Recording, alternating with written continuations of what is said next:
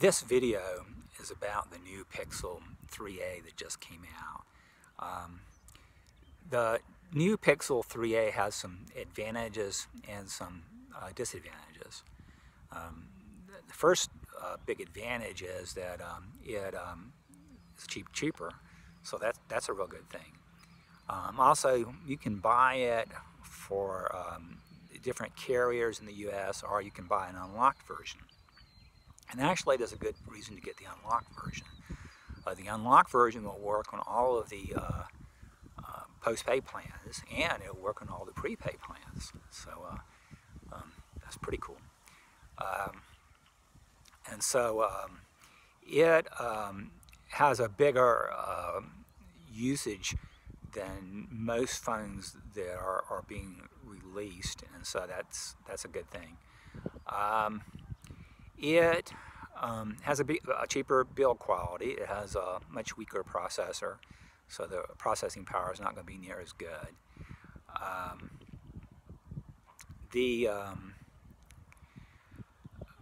There's also with the unlocked version, you get an additional color of, you get a white version that comes in.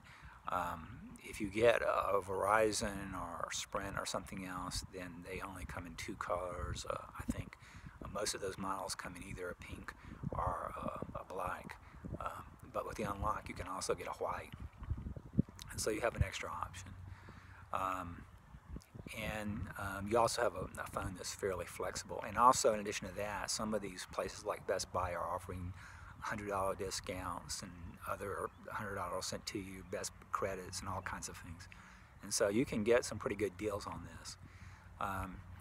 The cameras are pretty good in this, and as I understand it, I think it'll even shoot 4K on the front facing camera too, which is really good. This particular phone I'm using now does not have 4K on the front facing camera, and I prefer using the front facing camera because I can see what I'm doing.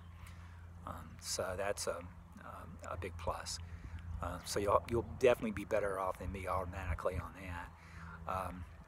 One disadvantage is that the processor is slower, and also the modem for Wi-Fi is going to be a lot slower, anywhere between half and a third of what the high-end phones will get.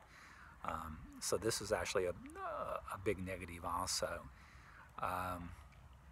Especially if you have a high-speed internet like I do. I have a super high internet speed, and so I would get like 3 times the speed, 2 or 3 times the speed on other higher-end phones.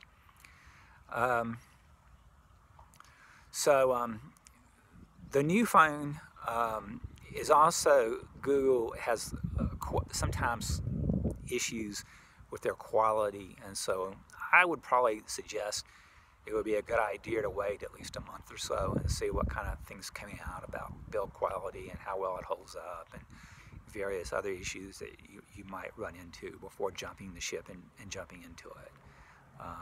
But then again, I mean, at the price point it's cheap enough that a lot of people can hop on it pretty quickly.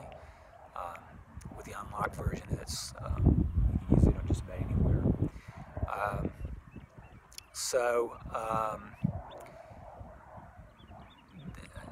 That's about all I have to say right now on the Pixel 3a.